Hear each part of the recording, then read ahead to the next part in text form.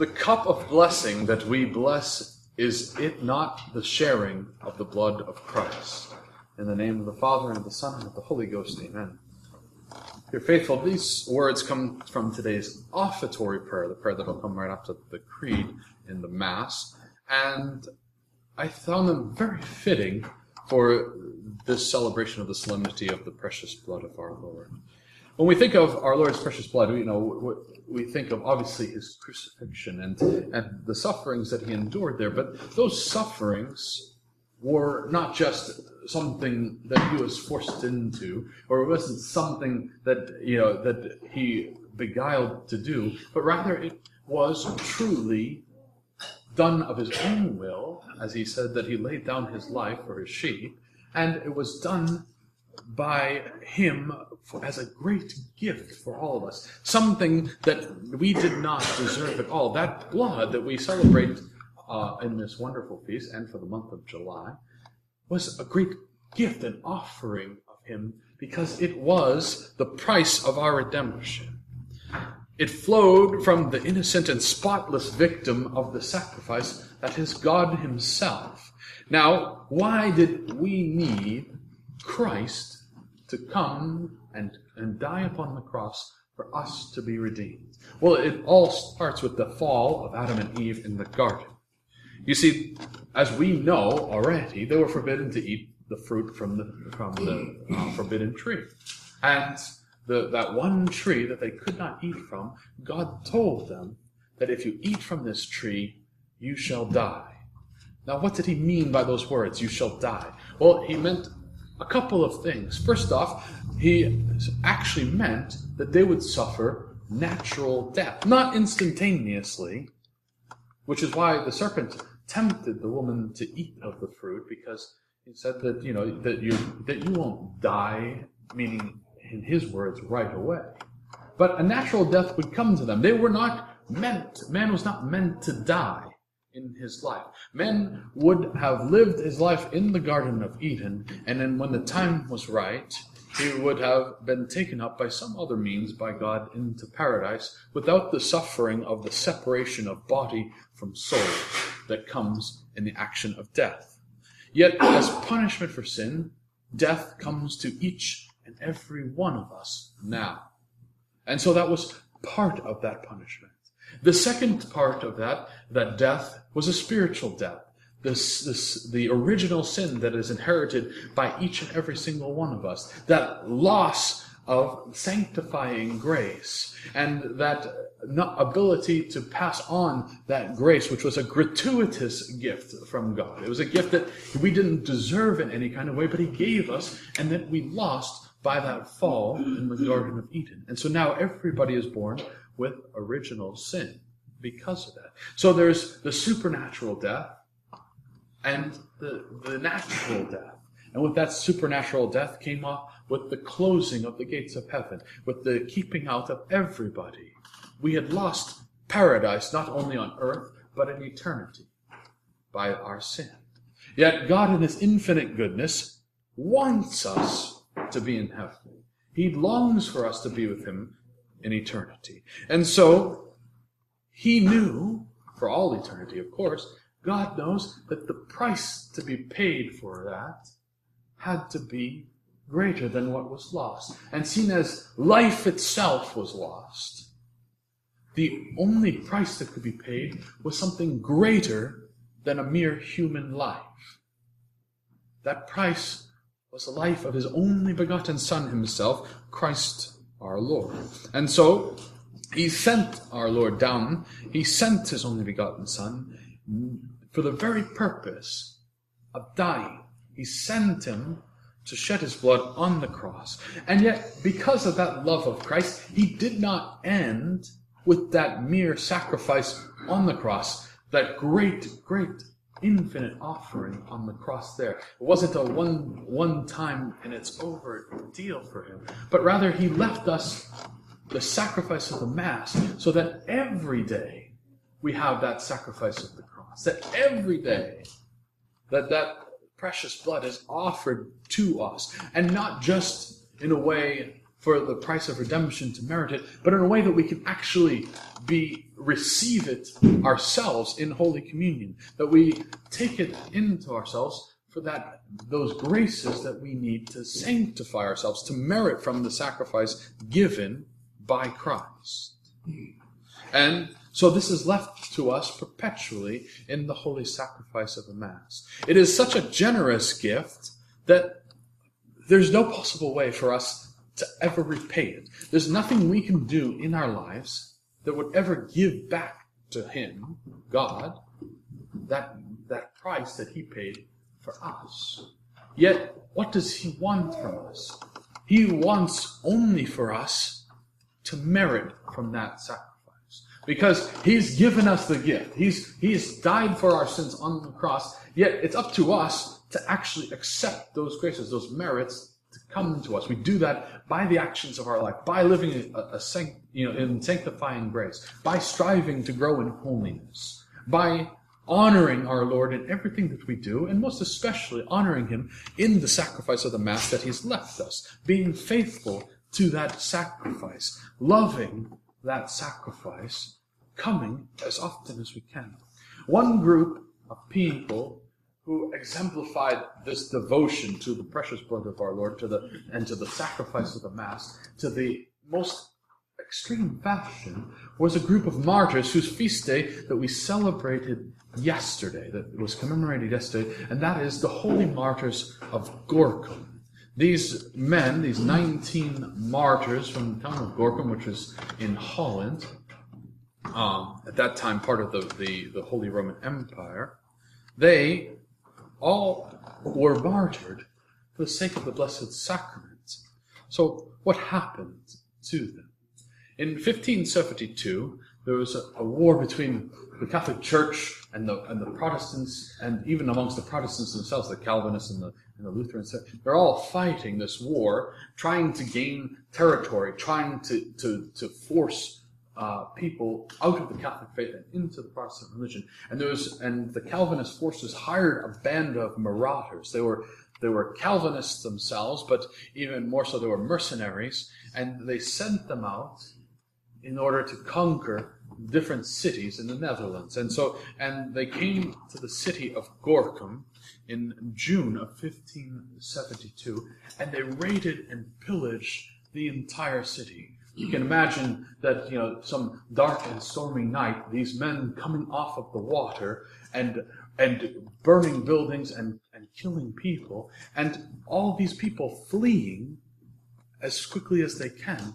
And yet there stood, as guardians of the city, 15 priests and religious who refused to back down in any kind of way at these marauders. They would stand between them and their people. And when these pirates came, they saw these priests, and being the Calvinists that they were, and hating the Blessed Sacrament, they arrested all 15 of them and imprisoned them and began to torture them in horrible ways in order to make them apostatize from the faith, in order to force them to admit that they no longer believe in the true presence of our Lord in the Blessed Sacrament. And yet, no matter how many torments they hurled at them and forced upon them, the tortures of various ways, they never one of them relinquished the faith even for a moment. There were a couple of priests that were in there that had lived very sinful lives,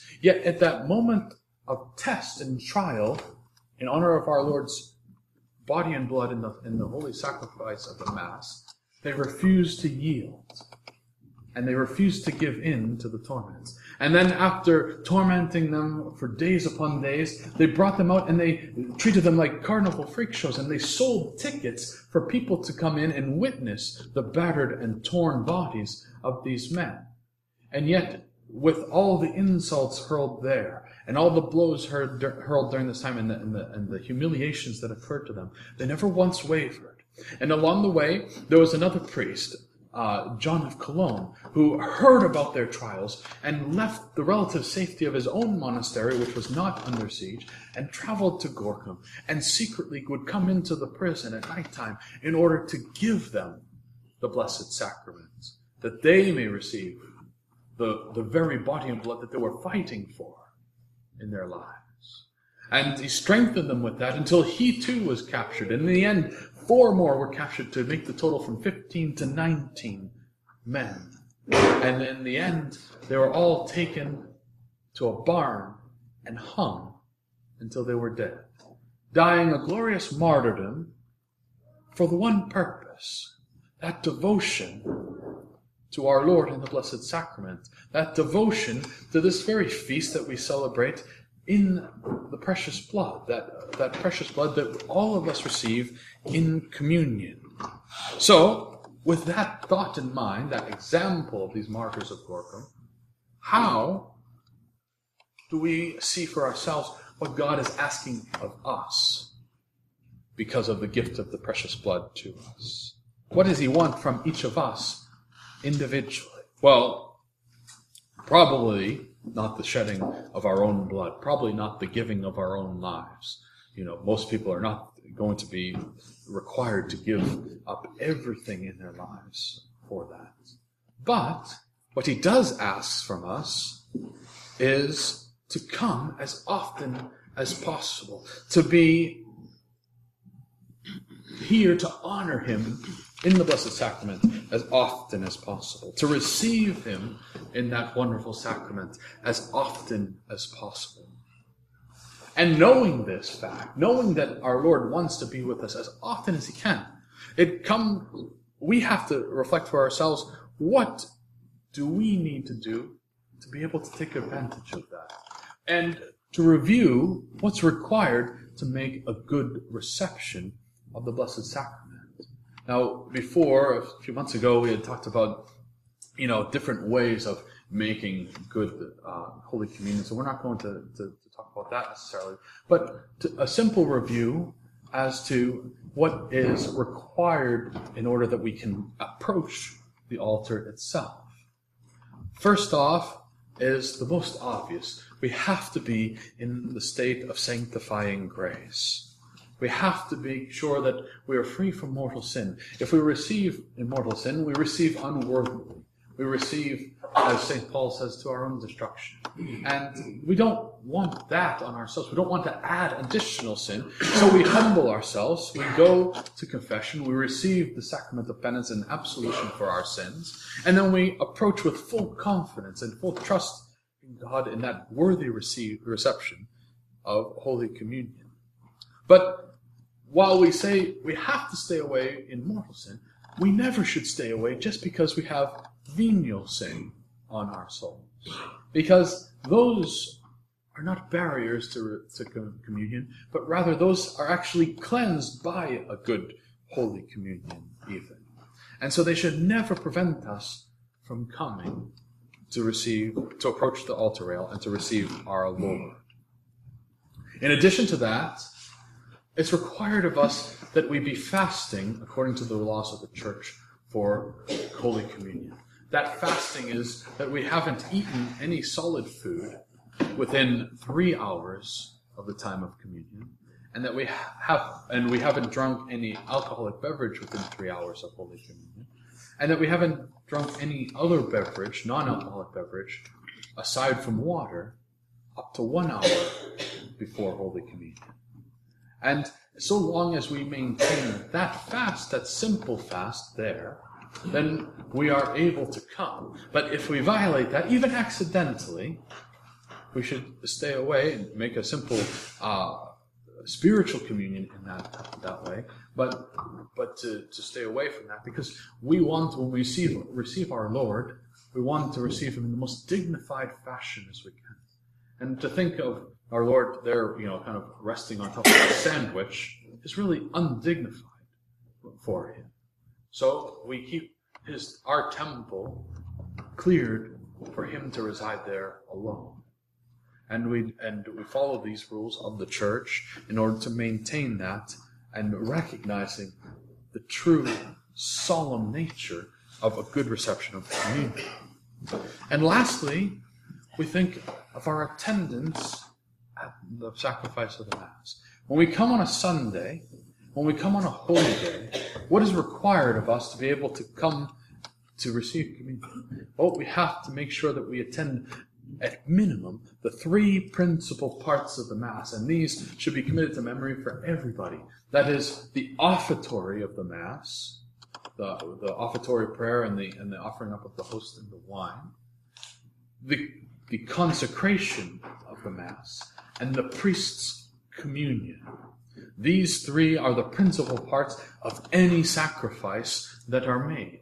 The offertory is the stating of the intention of the priest to offer up the victim as a sacrifice. In the Old Testament, there was always prayers offered by the high priest before the offering of the heifer or the lamb, whatever he was sacrificing. And this still remains now as we offer the ultimate sacrifice of Calvary on the altar. Secondly is the consecration, which is the actual action of sacrifice itself, the actual coming down of our Lord upon the altar, the actual Calvary happening there and then. And lastly is the communion, the priest's communion, because that is the holocaust of the Mass. That is the complete consumption of the victim, which is our Lord. And those 3 actions are necessary on days of Sundays and holy days of obligation for us to be able to count us having fulfilled our obligation.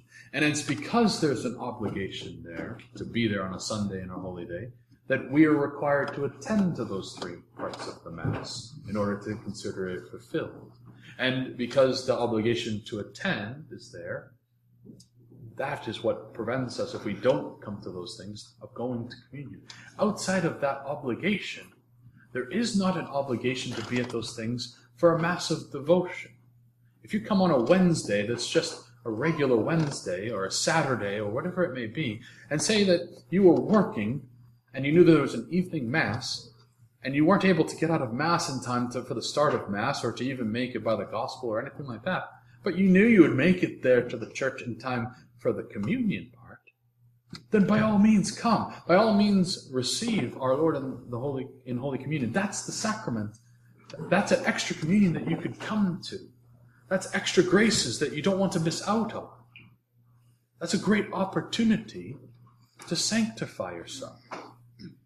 It's, we want you to come as often as possible to receive those graces. Why? Because just as the precious blood was the price shed for our salvation on the cross, the most precious body and blood of our Lord on the altar is the normal means for us to sanctify ourselves in our day-to-day life. It is the normal means for us to actually merit from the bloodshed on the cross. And it's there for us to come to. It's there for us to benefit from as often as we have Mass. And for our sake, we should look at our day and see on the schedule that Mass is occurring and say, what possibly do I have that is more important than that? Yes, at times I have obligations. If it goes on during a work day and it's during my time of work, then I'm sorry, I just can't be there. I have to fulfill my duties of state, and God gave me that duty of my state of life, and so I have to fulfill that. He knows that. We know that. That's fine. But how often do we miss a daily Mass because I just can't be bothered to drive down there today, or perhaps perhaps I should just take care of some of the chores around the house instead, and I'll just be there on Sunday, and that's fine. Or just it's a little minor inconveniences that come up. It's not a sin in any kind of way, but it's a missing of an opportunity